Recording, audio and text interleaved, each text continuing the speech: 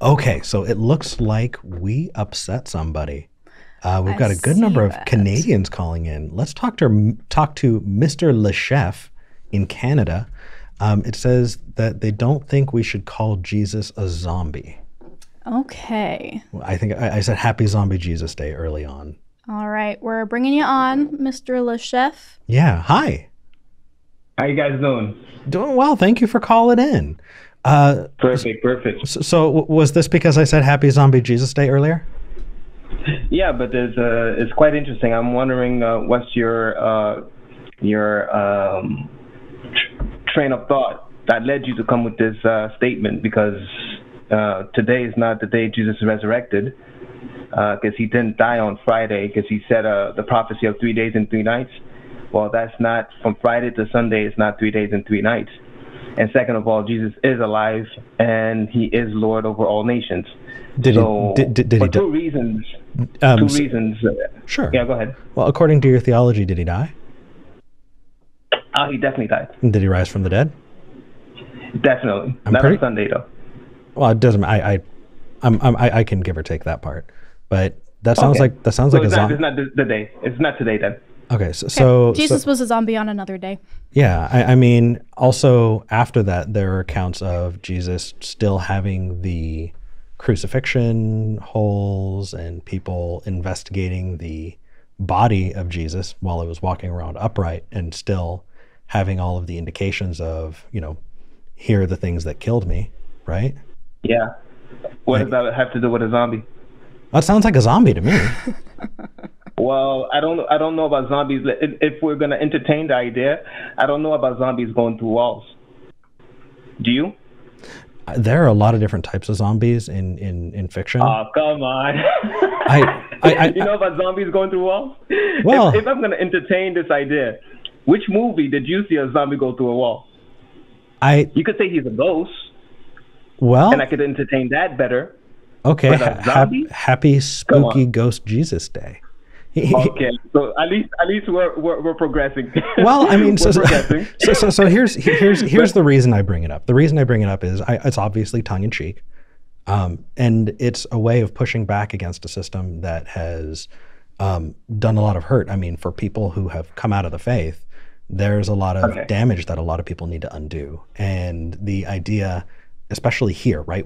You're in Canada, over here in Texas, it is a big deal. It is a big deal, and it has everything to do with whether or not you're allowed to participate in a lot of different parts of society out here. And so the idea of religion needing to be something that you just need to respect, period, it's tough. And so that casual disrespect is kind of taking the power back for me. I understand what you're saying, and I kind of, I don't respect it, but I understand your perspective. But what if I told you the Christianity of this world, whether Catholic or any other denomination, the 40,000 denominations, scripturally, I can demonstrate that they're not Christians. Because according to Christianity, it says that we'll be hated by all the world. So when you're saying that this is a cultural or a part of society or part of the government construct, that is going against scripture. So your hatred against this system is not really against Christianity. Your hatred is against those who hijack the religion. Interesting. Okay, so have you heard of the no true Scotsman fallacy? Go ahead. Well, educate me. I don't know what you mean by that. Okay, so V, do you want to? I feel like I've presented it a bajillion times, but it's important in this case. Well, okay. We'll leave the God therefore Tuesday stuff for later. Yeah, I feel like that bit of stuff. Whoa, what does that mean? You remember me? I'm the Mr. Delicieux guy. Yeah, you remember me? Oh yeah, I know who you are. Jeez! My people were entertained. My people were entertained with our dialogue. I clipped it and I did my own little video. It was quite delicious. I saw it. It was a little bit dishonest, wouldn't you say? How? Give me one example. If that's the case, I will remove it. Give me one example. Well, Let's not use the term cherry picking because that's been overdone in atheist circles. But what did that cherry pick? If you show me one place, if you give me one instance where I misrepresented because that would go against me, that would show that I'm not a Christian. If you're saying that I showed a lack of integrity in the video, let's not talk about the little fun and the little ad libs I did or the little things I added to the video, which didn't change the context. If you're telling me I added something to change the context of the discussion, I will remove the video right now, and I will do a video apologizing. Well, I appreciate that. It's been a long time, so I could not pull an exact comment from right now, but okay. Fair point. Okay, so I know we have a lot of different directions. We're going all over the place and I'm here. glad you're excited, which is fantastic. I want to kind of mine that and dive into that because those are the best calls. So here's my issue. I think that a Christian is somebody who calls themselves a Christian, somebody who self-identifies, because I think that Mormons view themselves as Christians and they would view non-Mormons as not Christians, that there are many denominations who would say, well, I'm the true Christian and everyone else isn't. It's kind of an arbitrary set of rules that everybody is kind of making up for themselves. Heck, when I was in church, I definitely believed that we had the right of it. We had the correct formula, and everyone else, while they might call themselves Christian, they weren't real Christians.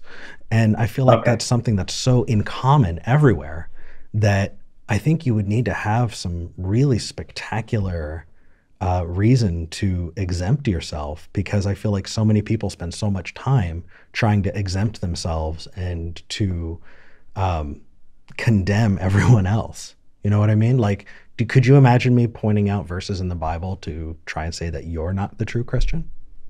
You won't be able to. That's the point. You see, the difference, I have a clearly stipulated parameters in Scripture that determines who are the true Christians. It says clearly those who keep the 7-day Sabbath and who believe in the three persons of the Godhead, as per Matthew 16, Isaiah 56, verse 6 and 7, Ezekiel 20:12, Ezekiel 20:20. These are specific verses that demonstrate or stipulate who are the true Christians. So, and it also stipulates those who would hijack his name, claiming to be Christians, and would hate people like us. Right. So I can demonstrate my position or substantiate my position. You said while you were a Christian, you were able to do that. I doubt you would be. You were able in the past, and you certainly won't be able today, because you will not be able to quote any verse that will put me outside of the fold. Okay. But I can do that with the rest of Christianity, I think so-called Christianity. Challenge accepted. Jacket's coming off. I'm rolling up the sleeves. I'm putting on my Christian hat. Let's do this. Wow. All right. Okay. Let's do it. Sure. I'm getting out of the way. I'm moving over. So, did Jesus? We're going mano to mano. Yeah. So we're gonna do this New Testament, and I'm gonna say, did Jesus come to change one jot or tittle of the law? No. No. What does it mean to fulfill a law? To fulfill the law, it says it in Isaiah 42 that he came to expound, or Deuteronomy 1:5, a prophet, what he does, he has the power by the Holy Spirit to expound on the law. So he came to magnify the law, and he did that, example, when he stated, if you commit adultery, if you commit the action of adultery, but also if you even have the thought of adultery. So he expounded on the law, and you need to make it clear there's a distinction between the 10 Commandments, which is the covenant, as per Deuteronomy 5:22, as opposed to the rest of the 613 laws, which is at the side of the covenant, which is not eternal, as per Deuteronomy 31:26. Okay, hold on a second. Hold on. I debate rabbis. Yeah. I don't think you're no. for this, but go ahead. No, it's okay. What's funny is I know that you're prepared for the objection that I'm about to bring,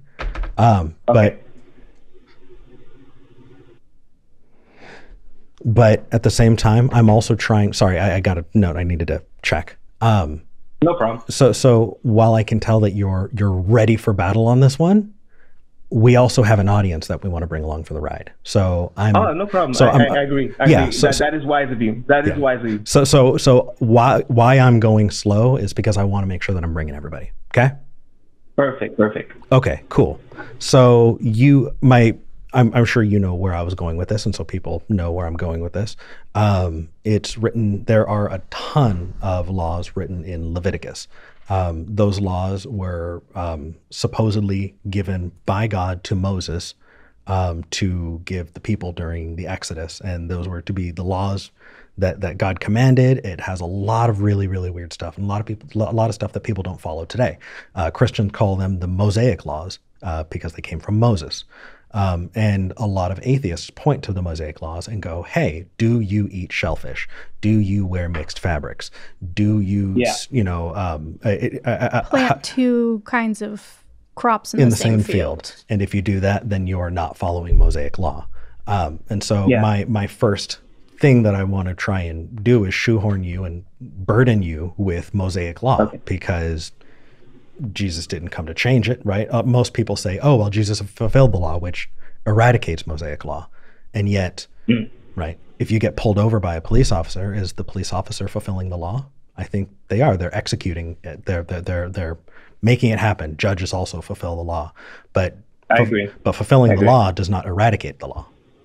I agree, 100%. Right. And I feel that that's underscored by the whole not changing a jot or a tittle. And by your example, actually, you can expand upon things, but the idea of wiping those things out doesn't really make sense.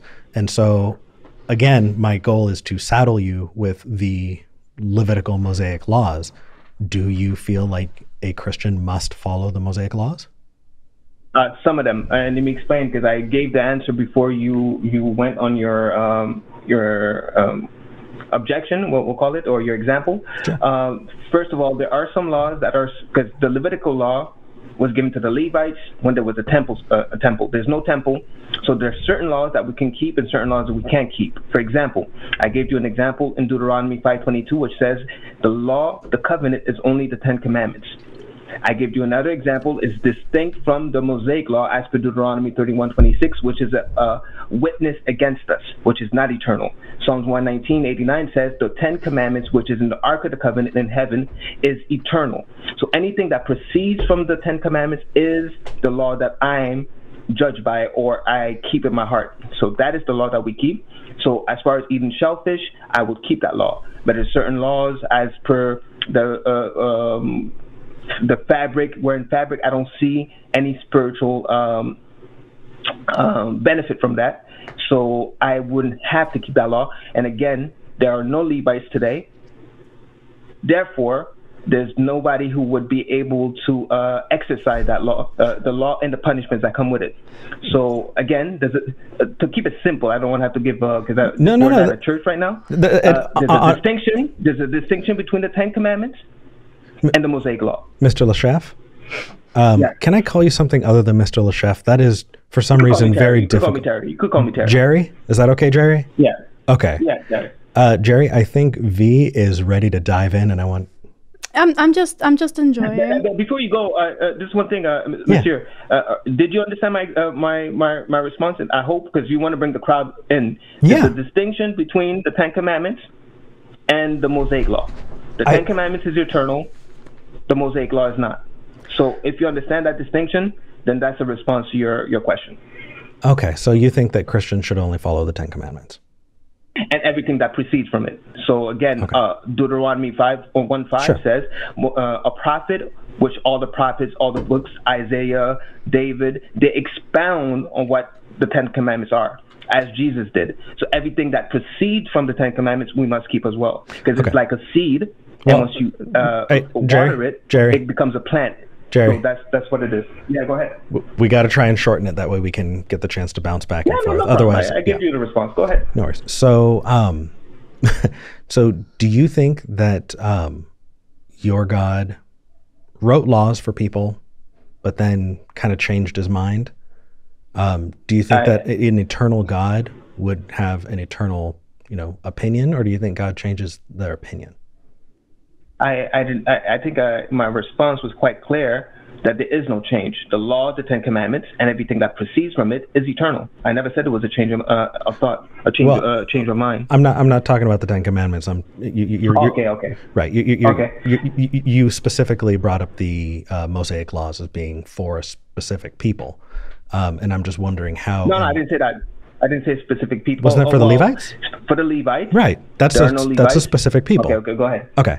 So okay, go ahead. Okay. So do you think an eternal being, right, would have certain morals that they think are right today and then have maybe different morals that they think are right tomorrow? No, and I don't see how my explanation would even allow you to come with such a conclusion. Remember, God is eternal, and He engages with time and space, right? I'm trying. He engages with. Okay, go ahead. Yeah, got you. So I'm trying to build the groundwork here. Okay, go ahead. I'm sorry. No, that's okay. I know you're excited to dive in. The groundwork that I'm trying to build is one that would say that if a God thought that, let's say, you should have really good rules for how to buy and own slaves. Okay. That God wouldn't change their opinion or, say that it would be right 100%. For one person versus another people, right? I agree. The problem with that is based on a false premise. We don't believe the law permitted the buying of slaves, but instead the buying of servants who willingly gave themselves as servants. As per, I could give you 4 examples. Number 1, no example in. Oh, go ahead. Sorry. Okay, go ahead. No. I want you to finish. I'll give you 4 points. That way I could destroy the slavery argument. Because I've done this and I already refuted Dr. Joshua Bowen face to face. He was choking. So. Yeah. You should tell him about the video. He knows about it as well. He saw it. It's 4 points. Number 1, there's no example in Scripture where somebody is forced into slavery outside of the context of war. Number 1. Number 2, the purpose of servants was for them to be part of the Commonwealth of Israel as per Exodus 12, 18, 19, 48, and 49. Number 3, servants were allowed to own Israelites as servants, Israelites who became poor. So they would become servants of strangers or of what you call so-called slaves, as per Leviticus 25, verse 47 and 48. And the purpose of being a servant, number 3, is for them to be strengthened by Israel so that they would know the law of God, as per Leviticus 25, 35. And finally, servants or so-called slaves are allowed to own territory or inheritance within the Commonwealth of Israel, as per Ezekiel 47, verse 23. For these 4 points I just enumerated, the slavery you're referring to is not consistent with what Scripture reveals. It's not something forced. They're able to own Israelites. They're able to own land. And the purpose was for them to become part of the Commonwealth of Israel. Okay, so let's tackle that just a little bit. First off, in the United States, it is a very, very racist trope that people have brought out that slavery was just fine because it civilized the African people. That's something that. Wait, you agree with what?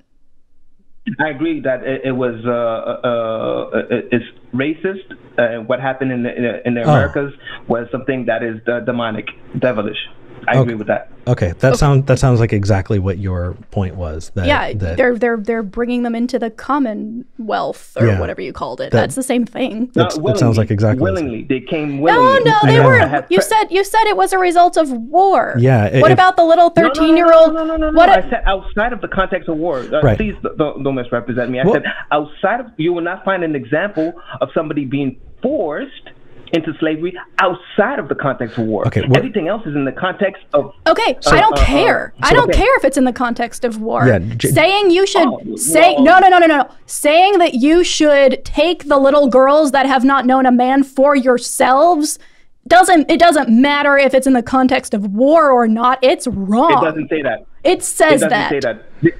No, that's Hebrew, a lie. I would advise. I have a video on that also. You don't Larry, know the word Hebrew taf? Jerry, whatever your name is. Whatever your name is, lying is bad. That's one of the sins that you were talking about, right? It's against the commandments. Do you know the Hebrew word for a little girl? Well, it's not. Give me the Hebrew. Because the Hebrew word used in Numbers 31 is taf. Do you know what the definition of the word taf in Hebrew? Because if you don't know, you can't make the argument. Tell me what it means. So you don't know. Okay, hold exactly. on. It means family. Okay. It means family. and the next word next to it is female. So explain to me what the conjunction "in" or "within." So explain to me how could "tath" mean little girls? According to your definition, yes. Or your interpretation, I would be happy to. Shut up for a second, and I'll tell you. Okay, go ahead. What ages did females get married back then? It was when they were very young. So somebody who had not known a man was by definition a young girl. Show me that in scripture. I just did. That just logically follows. No, you didn't. No. Number 31. We're contending whether it says young girl. I'm saying it doesn't say young girl. Okay. I'm saying that anybody who knows anything about the time period would know that that was young girl. You cannot get semantic on me here. Over generalization? Isn't that the fallacy of over generalization? No, it's not at all. You're saying because it was common in the time, that means everyone was doing it? That's not logically sound. Come on now. You could do better than that. Okay. All I'm saying is contextually and linguistically, you cannot say young girl. Okay. Because I'm telling you contextually, it is young girl. And so, you are being dishonest here. Can I zoom out real quick? 3117, okay. Hebrew interlinear, verify the information the lady's saying. You'll find out that she doesn't know what she's talking about. They, these pronouns are they, them. So Jerry, I kind of want to zoom out just a little bit here. I know that you're responding to V, but I also have a question. Go ahead. Okay. So regardless of the age of a person, in the context of war, do you think it is right to take slaves? To take captives, yeah. To take slaves, I believe so. Yes. To take captives. To take slaves. The word as you're saying it, abed in Hebrew means servant or slave, depending on the context. In this context, I would say is the word servant, or you can say captives, because when you continue reading Numbers 31:17, you see that they were given offices of a high prestige. For example, the young girls, according to the madam here, were given offices inside of temples, inside of the temple for temple service. That's the highest glory you can receive as a person. Yeah, fuck that. And you are. And they're called women. And they're called women in that very same chapter. Yeah. To let you know. Yeah. Jerry. Fuck all of that. Jerry, I need you to respect these pronouns here. I think we need to move on. We've got 20 minutes left. Okay. Oh, jeez. Okay. What did I say against V? So you. We're not getting into that right now. He doesn't deserve that kind of a gracious explanation. We're moving on. Can we move on, please? No problem. Absolutely. Jerry. Thank you. Yeah. Bye. I appreciate it. Oh. That's an argument that I haven't gotten to have in a long time. It's not an ontological one because I don't accept the claims of the Bible, but it's a argument based on inconsistencies within the Bible itself. I mean, talk about cherry picking. Yeah. I've decided that everything from Leviticus 5 onward is what I agree with and not the rest because I've determined that it's not spiritually necessary. Well, and the overgeneralization of everyone who was a slave getting those offices. In fact, I think that...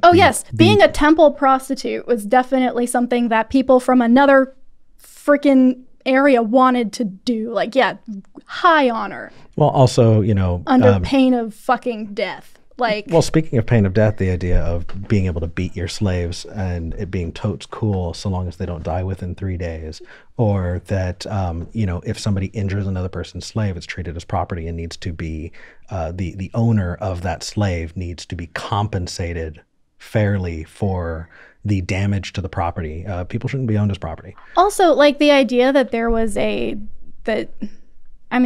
regardless of the age of the person being sold into sexual servitude, let's say, because you dislike the word slavery, at what age is that okay? Even if I were to grant the stupidity of the argument that I just heard, why would that even be okay to be oh, well, they were full-grown women who were being raped? Yeah, and even if you were to argue that it wasn't sexual servitude, it's still servitude. Owning a person and treating them as property in any context is not okay. But that is, I think, a person who obviously has better morals than the God that is described in Numbers. Usually, I agree with that, Kings, but in this case, Leviticus. I doubt it. And also the chapter and verse sounds really great when you're a Christian, but It really just shouts that you are not comfortable moving outside of the things that you have recited in the mirror. You know what this tells me, though? What? This tells me next time there's a conversation with someone about this, let's not go with slavery. It sounds like we should go with something else. You know, if somebody is already primed to dig in, then getting those kind of gears churning to question a thing and explore kind of stops. And so maybe that, you know, slavery argument has calcified a bit and we need to find other examples. You know, on the one hand, I absolutely agree. We need to be able to move people in new directions or else we're going to stagnate. But at the same time, I would very much like to know if somebody thinks that kidnapping a woman and forcing her to be your wife is wrong or not before I continue having a conversation with them. So, yeah. I don't know. See, that's the discomfort of it, is because I do know that there were points in time where I took positions that I really felt yucky about and things that I currently disagree with, and yet I felt compelled to repeat those until it was uncomfortable enough for me to really question them. And and if I get the sense that that's actually what's happening, then cool, maybe I'll give you a little bit of leeway, but that's not what was happening here. Fair enough, just as long as that's not a general statement, but you can see where it could be useful. Okay.